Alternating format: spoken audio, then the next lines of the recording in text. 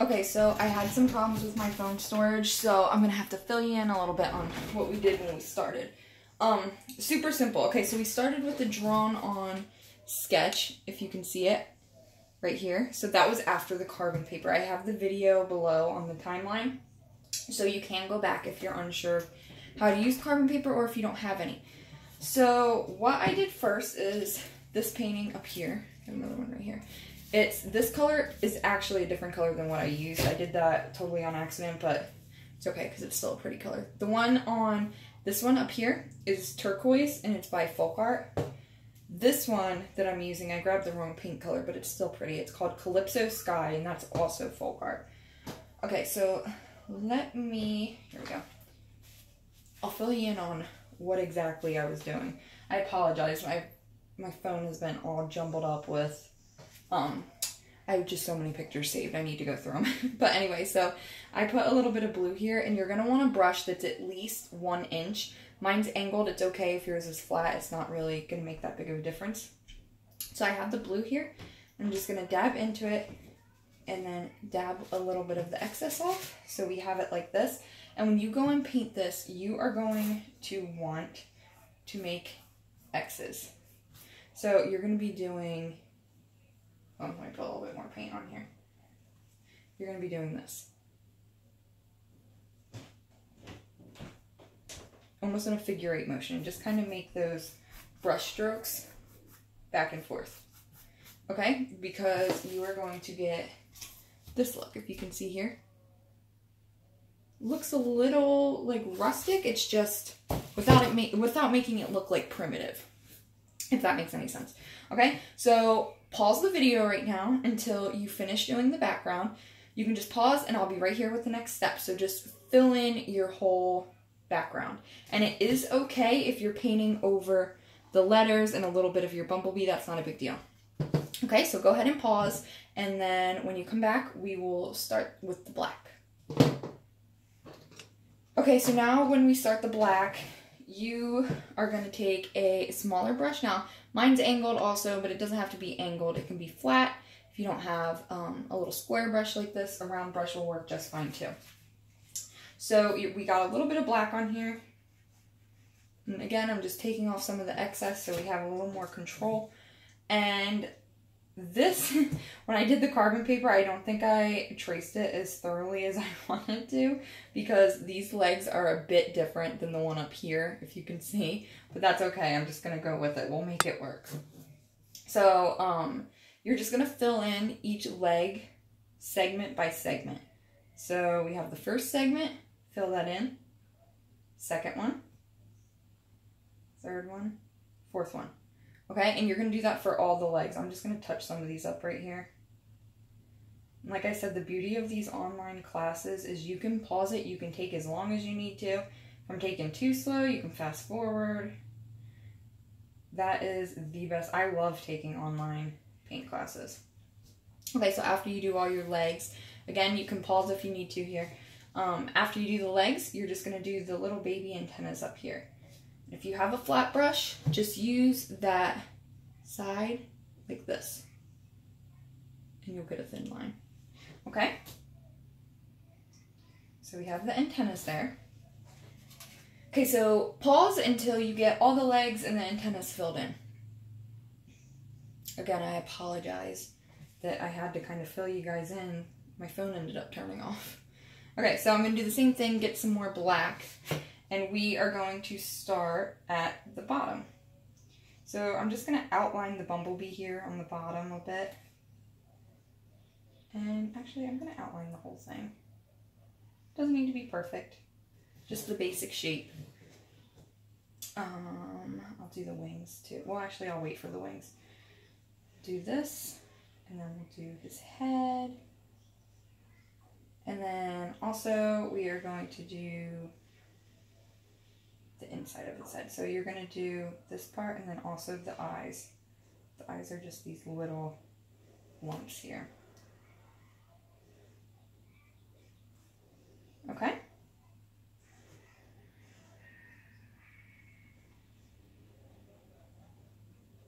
Okay, so I'm doing the bottom. I just put my point here I'm just gonna pull up. Okay, so we're giving it a jagged look, like that, okay? And we're gonna do that alternating each section. So we're giving our bumblebee some stripes. Again, I'm doing the same thing. I'm just doing some little flicks like this.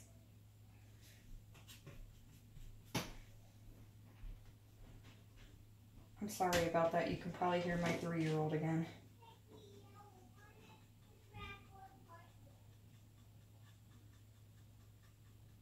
And then I'm just going to do the same thing all the way up the bumblebee.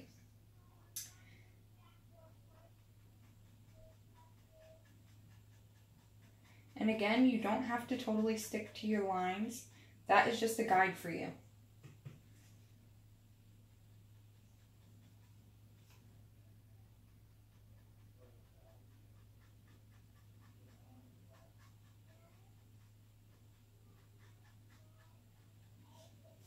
Okay, you guys see that? It's almost giving it that fuzzy bumblebee look. Let's see, I'm gonna do this top part of his head. I'll fill that in. I'm gonna give him a little bit of an extra stripe.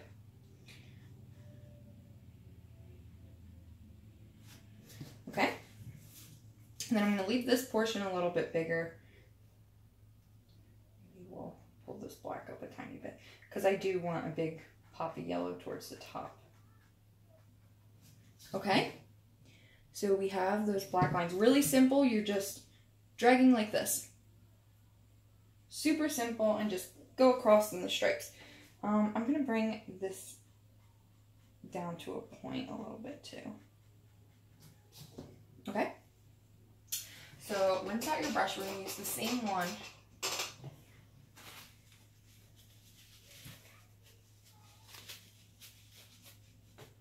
Okay, now we are going to go in with some yellow.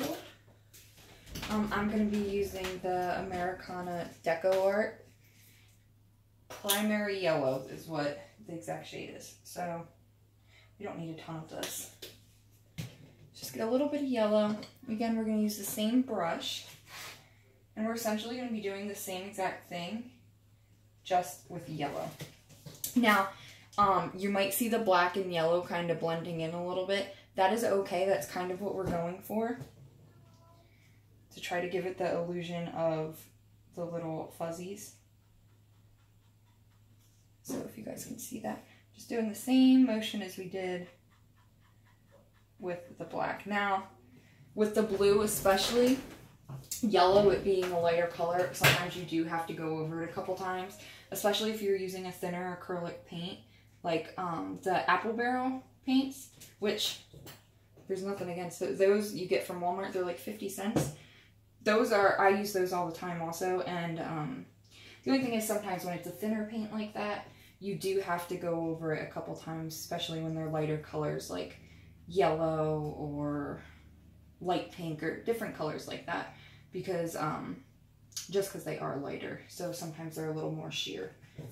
So if you have to, you can do all the yellow stripes like we're doing here, and then just go back. Now if you guys see, I'm doing those jagged lines again. And it's kind of blending into the black, and it's filling in those negative spaces that are between all the lines that we did with the black. Okay.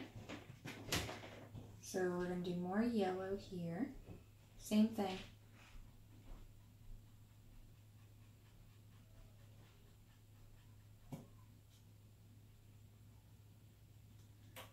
Okay, and then this big patch up here that I have.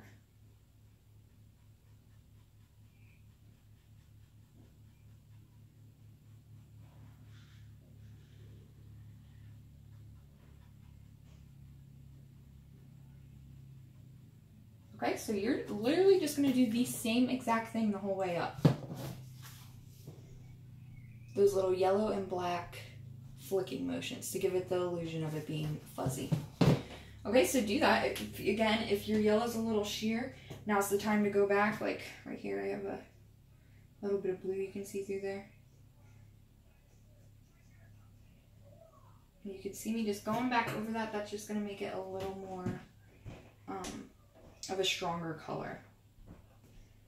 And then if you want, you can always go back in with black also if you kind of overdo the yellow. That's okay too.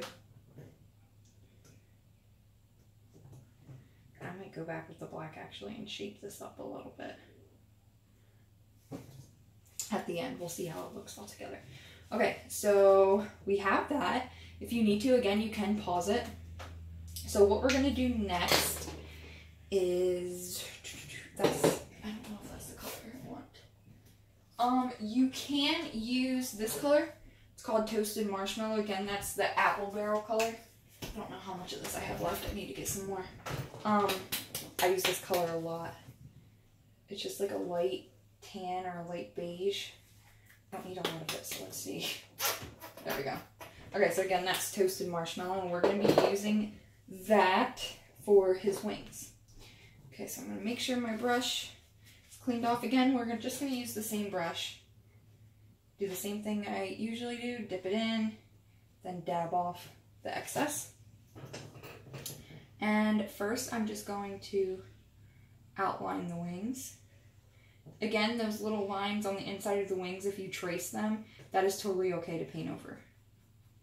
And if there's blue in there, that's okay too, because if you think of really any bug's wings, they're kind of, especially bumblebee, they're kind of transparent. So if you see a little bit through them, that's okay. So we're just going to fill in that whole shape of the wing.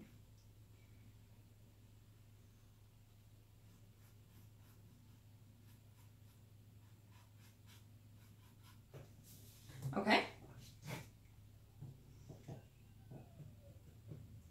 I'm going to go over to the other one and do the same thing.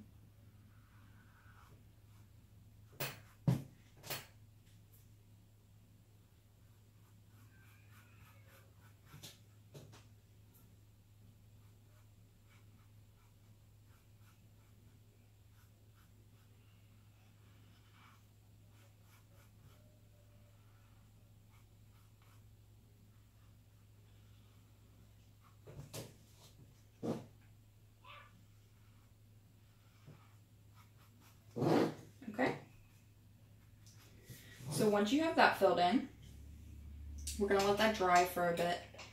And now we're just going to go in with some gray. So you're just going to take some black and some white. I have some black here still. I just got paint all over my hand. I have some black here still from when we did the legs and stuff. So I'm just going to take some of this white, some of this black, mix it together to get a shade of gray. It's just a darker gray. Okay? And this is going to act as our first bit of highlights. Let me get this a little lighter, actually.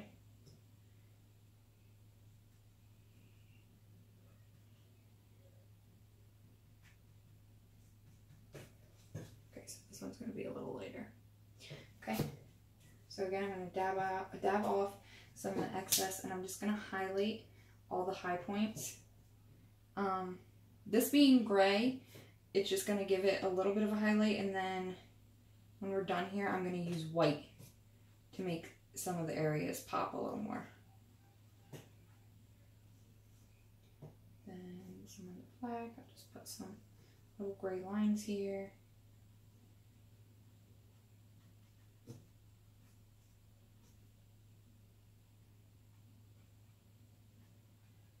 Okay, so we're just going to put little dashes, nothing too crazy, just wherever throughout the legs. Okay, now we're going to go in with just white.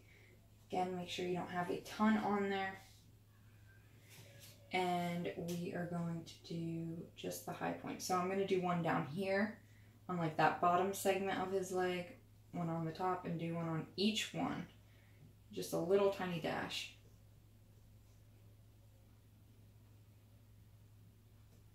Okay, I'm going to do the same thing up here. And then I'm just going to do a little line on the antennas as well. Can you guys see that? So the gray is really going to help in here. We can even take some white and add a few lighter strokes throughout here. Whoa.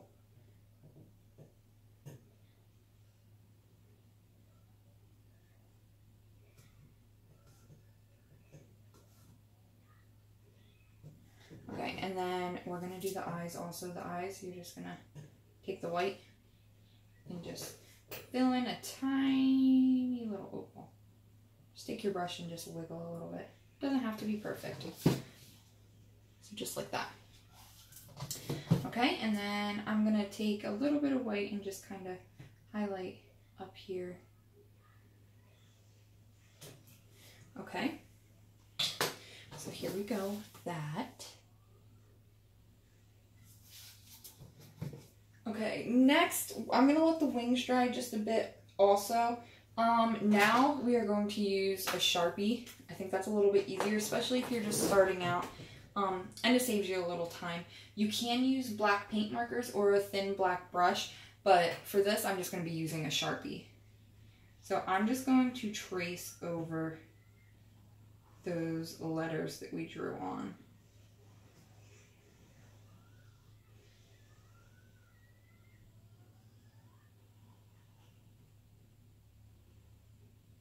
Again, I like to use Sharpie, and then I'll go back over it with black paint just to give it a more smoother finish. Because the Sharpie does, you know how like canvases kind of have that like textured, it does kind of like show the little bumps on the canvas a bit. So you can always go back over it with black paint.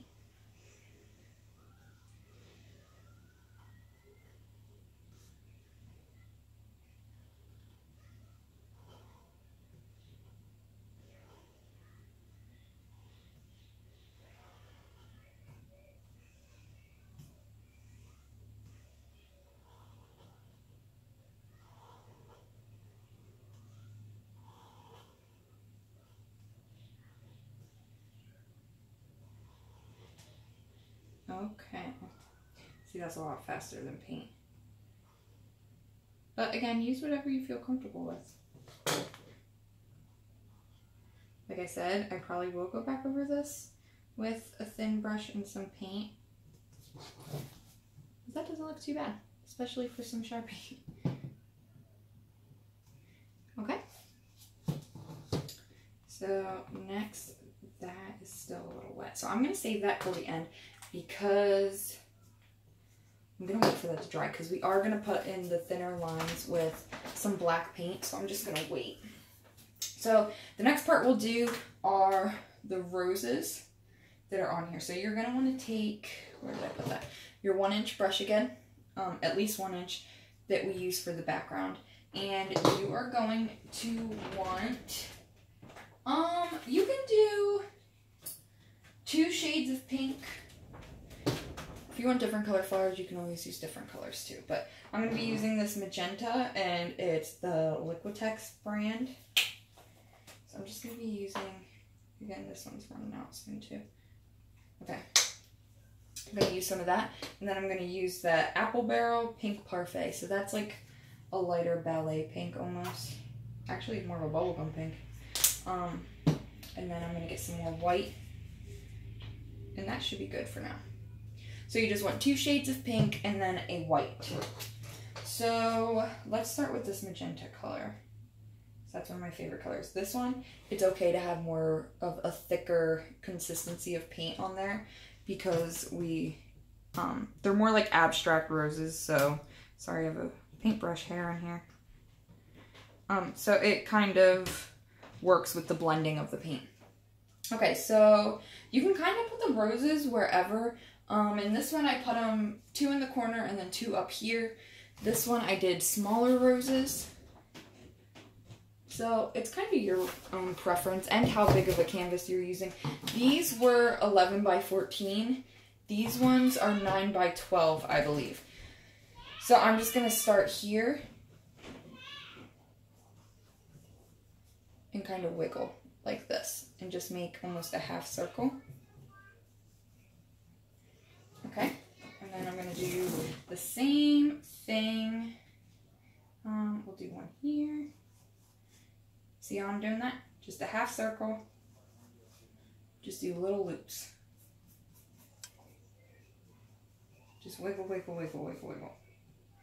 Okay? Do another one here.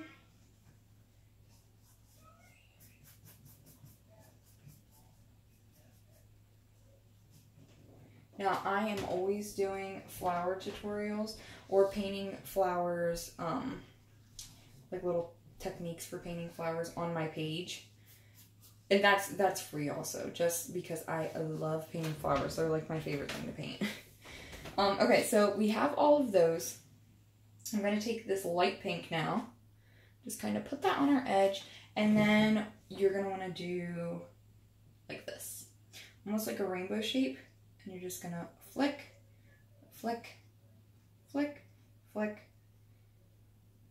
Okay? And imagine that there's like a point here, because you want it like a rose, how there's a rosebud. And this is like giving the illusion of the petals. So you're going to do the same thing here. Now it is going to get muddy, which is kind of what we want.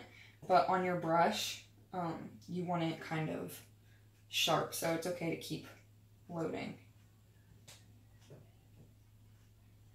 And then you can also go around the edges too, and just give it a little curl like that.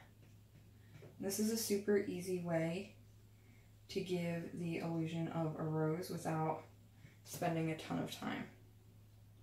These two colors together make a really pretty, almost like a violet color when they're mixed. It's really pretty. Okay, now we're going to do, let's make sure you can see. Okay, we're going to do the same thing over here. Okay. Oh, my hair almost got in the paint. Okay, now we're going to do the same thing up here.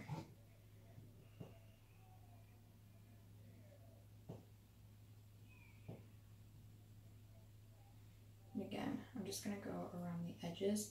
If you do that and then just kind of do little scoops, that kind of gives it more of a full look. Okay, so I'm just going to take the light pink again, do that. Just super simple. The key with this is don't think too much. Just do little rainbows, little smiley faces, and give it that shape. Now this is getting too muddy for my liking, so I'm going to go back to that after I'm done and add a little more light pink. So now after I do those 2 shades of pink, I'm going to dip into some white and just do the same thing. And then that's going to mix in with your other colors. That is okay.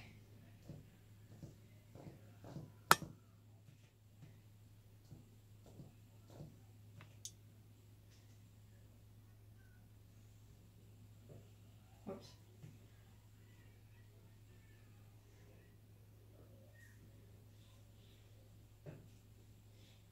I'm just going to do the same thing to this one.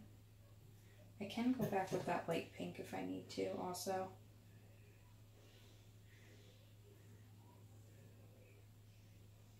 Okay. Alright, I'm going to do a little more white here. Okay, I'm really liking that so far. I love those flowers. It's such an easy and effective way to do like abstract roses. Okay, so that's pretty dry now. Okay, so we're going to go back to our thin brush. I'm just going to get a little bit of the remaining paint off of there. So we're going to go back to this little square brush we were using. Again, a round will work. A normal square, anything that's smaller we can make work. So I'm going to go back to this black color. And I'm just going to outline the wing.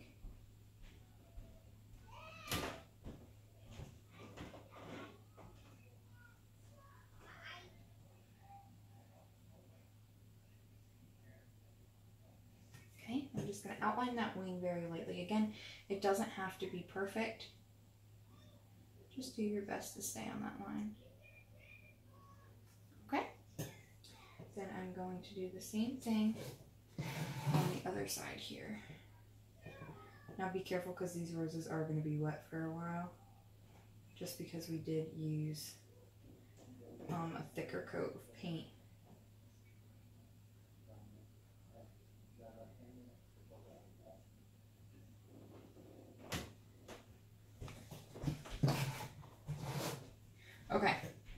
So after you outline that, you're going to do the little lines in the middle. If you use your carbon paper to kind of give yourself a guide, you can do that. If not, there's no set way. Just kind of make some lines throughout your wings.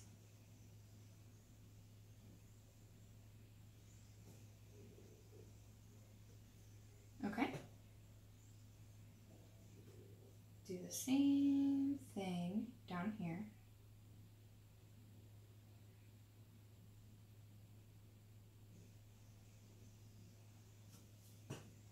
Alright, now we are going to go over to the other side. Again, with this, you want to wipe off some of the excess as well.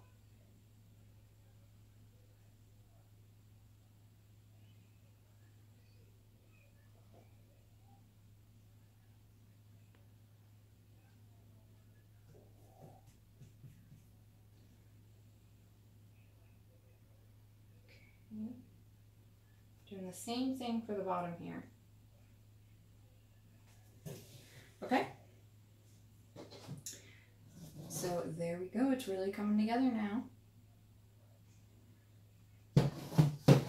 Okay, so the last part, and this is probably one of my favorite parts, you are going to need either a palette knife. They're super cheap. You can get them at Walmart, little plastic ones like this. Or if you don't have one of these, that is totally okay. You can get a piece of even paperwork or like a business card of some kind, and you can fold it and create like a hard edge. Just fold it a couple times and you can use it like that too. But right now I'm going to be using one of these, and again, they're super cheap. A lot of times they'll come in a pack with paintbrushes, so you could just buy a pack of them with these. I think it's probably like $3 or $4, and then you can do this whole painting and then have a bunch left over actually. Okay, so I'm just going like this and just dipping into it. Okay, so what we're going to do first is I'm going to lay it on its edge like this. Okay, I'm going to pull a little, push down, keep pulling, and kind of vary the pressure. Another thing I'm going to do then after that is take some of the black and make sure I get this the actual edge. You can pull. The thing that I struggle with, I know a lot of other people struggle with, you don't want to overwork it.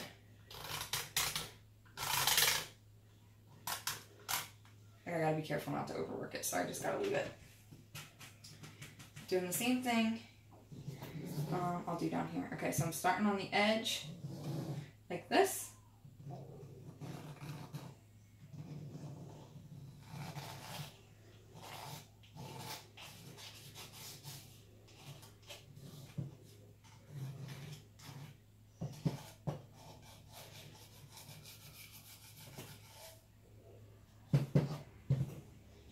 This I don't want it too thick because the lettering is down here. I'm just going to do it like that. Go back in. Then we're just going to do this tiny little area right here. Just going to go on its side, push down, kind of vary pressure there. Again, if you don't have one of these, you can just use a business card or paper and just tilt it on its side.